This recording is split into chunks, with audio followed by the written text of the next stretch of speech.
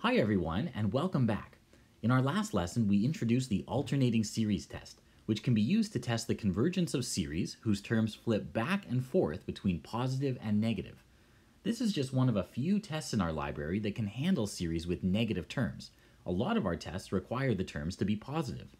We're going to see two more tests in the very near future, the ratio test and the root test, that can also handle series with negative terms. Before we do, however, it will be important to distinguish between two types of convergence that can occur for a series with both positive and negative terms: absolute convergence versus conditional convergence. As you'll see in this video, there are certain nice properties that hold for absolutely convergent series that don't hold up so nicely for conditionally convergent series. Okay, here's your definition. Suppose we have a series with terms an. We'll say that this series converges absolutely if, when you take the absolute value of each of its terms, this new series is convergent. To see the difference between absolute and non-absolute convergence, consider the following two examples. In each case, I have an infinite alternating series, and in fact, both of these series converge. You can show this using the alternating series test.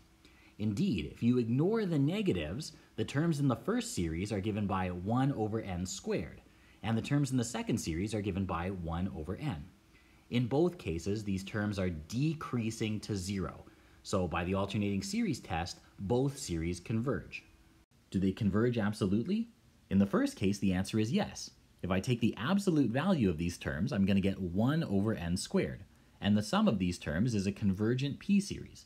So yeah, this series will converge, and therefore my original series converges absolutely. What about the second series? Here, the answer is no, it does not. When I take the absolute value of the terms, I get 1 over n, and the sum of those terms is the harmonic series. We know that diverges. Okay, so in each case, we have a convergent series, but one converges absolutely and the other does not. Is it possible for a divergent series to converge absolutely? No. As you'll see in the next proposition, if a series converges absolutely, it must also be convergent. Okay, here's the proposition. It basically says that absolute convergence is a stronger form of convergence. If you have a series that converges absolutely, then it must also be convergent. Why is this the case? Well, we're actually going to be able to show it's true using the comparison test. So let's suppose that we start with a series that converges absolutely. That is, the sum of the absolute values of the ANs is convergent. We want to show that our original series is convergent. So we need to find a way to relate these terms to our original terms.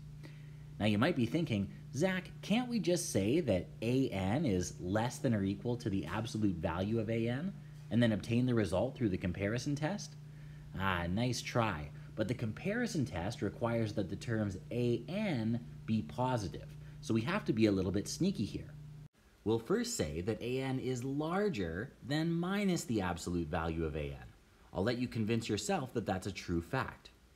Now what happens when we add the absolute value of an to all sides of this inequality?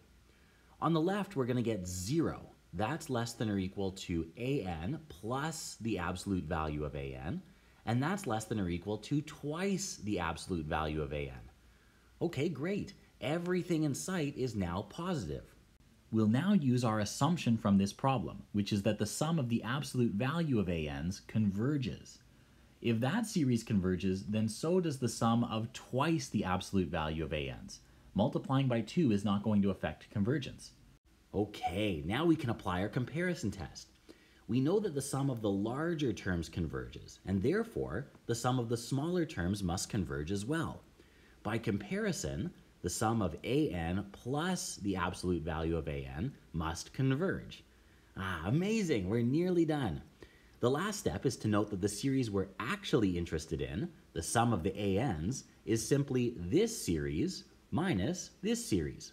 And since both of these series are convergent, their difference will be convergent as well.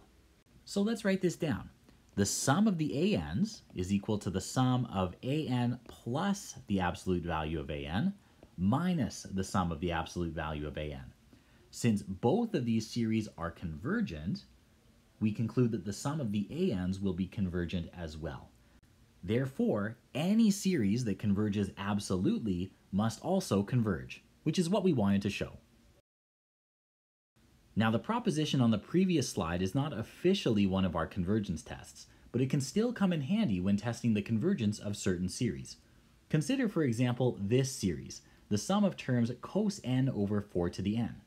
Note that this series is not made up of positive terms, because cos n can take on negative values. So the comparison test, the limit comparison test, and the integral test are all out. We also don't have an alternating series here. The first two terms are positive, the next three are negative, the next three are positive. It doesn't alternate in the usual sense, so we can't use the alternating series test. Well, that doesn't leave us with much. But one thing that we could try to do is show that this series converges absolutely. If it converges absolutely, then it must also converge. So that's what we're going to do. Consider this series, the sum from n equals 0 to infinity of the absolute value of cos n over 4 to the n. Okay, this is a series with positive terms, so it unlocks some of our other convergence tests. In particular, I think the comparison test will be especially useful.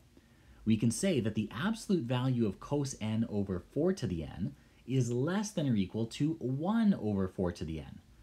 Now the sum of the terms 1 over 4 to the n, that's a convergent geometric series, right? Let's write that down. It's a convergent geometric series. Okay, amazing. If this is a convergent geometric series, then by comparison, the sum from n equals 0 to infinity of the absolute value of cos n over 4 to the n must converge. This is a convergent series. That is, our original series, the sum from 0 to infinity of cos n over 4 to the n, converges absolutely. Since any absolutely convergent series is also convergent, our original series converges. We can break up the convergence of an infinite series into a few possibilities. Either the series diverges, or it converges absolutely, or it converges but not absolutely. In that case, we introduce some new terminology. We say that the series converges conditionally.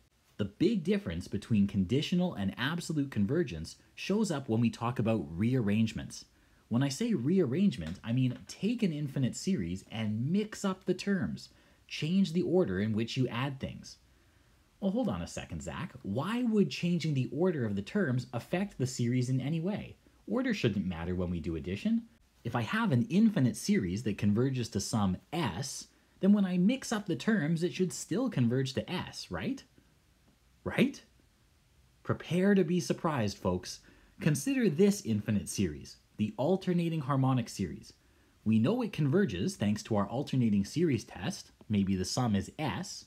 In fact, if you know a little bit about Taylor series, you can show that this s is ln of 2. I'll let you think about that. But we also showed earlier in this lesson that this series does not converge absolutely. So this is a conditionally convergent series with some s. What I'm going to do now is apply a rearrangement. I'm going to jumble up these terms in a weird order, and you're going to see that something crazy happens when we add them up. So I'm going to go ahead and leave my first two terms alone, 1 minus a half. But then I'm going to skip ahead and include minus 1/4. I'll go back and include 1/3 minus 1/6. Then I'll skip ahead to minus 1/8. Now I go back once again, and I include 1/5 minus 1/10. And I'll skip ahead and include minus 1/12. My next term would be 1/7 minus 1/14, and so on. I'm going to continue this pattern. You can see that I'm using all the same terms, I'm just changing the order in which they appear. But now get ready, folks. Watch what happens when we simplify this expression. If I take the difference of my bracketed terms, what am I left with? I have 1/2 minus 1/4 plus 1/6 minus 1/8 plus 1/10 minus 1/12, and so on. This is exactly half of the series we started with. This is half s. All we did was mix up the terms, and our sum changed from s to 1/2 s. These numbers couldn't possibly be the same unless s was equal to 0, but it's not. If you want a quick argument for that, approximate s using its first partial sum. S is approximately 1. Well, according to our alternating series estimation theorem, the error in that approximation is at most this second term, 1/2. This means that S really is at least 1/2, so S and 1/2 S are definitely different quantities. We've produced a new sum just by reordering our terms. That's crazy. But the reality is that's something that can happen when working with conditionally convergent series. And in fact, it gets worse. We've just seen that by reordering the terms in the alternating harmonic series, which by the way was conditionally convergent, we can actually change the value of its sum. To see just how far you can push this, consider the following result due to Riemann's rearrangement theorem. In my opinion, this is one of the coolest, craziest, and least intuitive results in all of mathematics. Here's what it says. Start with a conditionally convergent series and pick your favorite real number alpha. Alpha can be anything. E to the pi, pi to the e, e to the 2 to the pi to the e. It doesn't matter. Pick anything you like. Riemann's rearrangement theorem says that you can always find a way to reorder the terms in this series so that the new series sums to alpha. That is crazy. That is so cool. In fact, it gets worse. You can even find ways to reorder your terms to make the series divergent. So in this sense, conditionally convergent series behave pretty badly. The good news, however, is that this kind of thing does not happen for absolutely convergent series. If you hand me a series that converges absolutely, you can reorder the terms as much as you like. The series will always be convergent and the sum will always remain the same.